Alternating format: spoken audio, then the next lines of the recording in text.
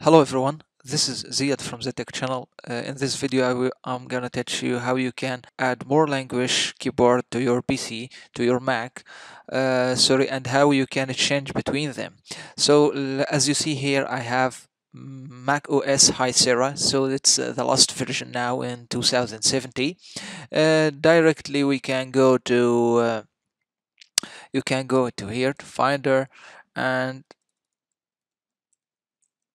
you can looking for language and settings, and then here you can see this area, and now then you can add languages from here. You can add any language you want, and of course you have many options with language, and you can see it here. Let me add this Netherlands. So here he will give you some option if you want to use it as a primary language or just use the English. No, use the English. And here in another languages you have many type of languages. So if it's like PC, Arabic PC, or Arabic in Quartz, so or many other things, add input source. So not now. And if you want to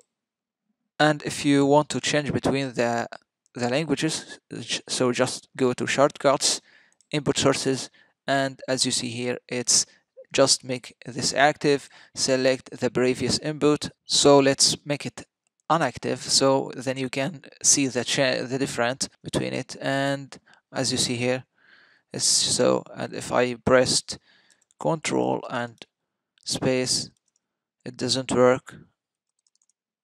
I did nothing gonna change. So but if I go back now and just make this active and go back, as you see here, we're still writing English, and but control and space, it will come to another language, as you see here. Hopefully guys, this is good information and useful for all of us.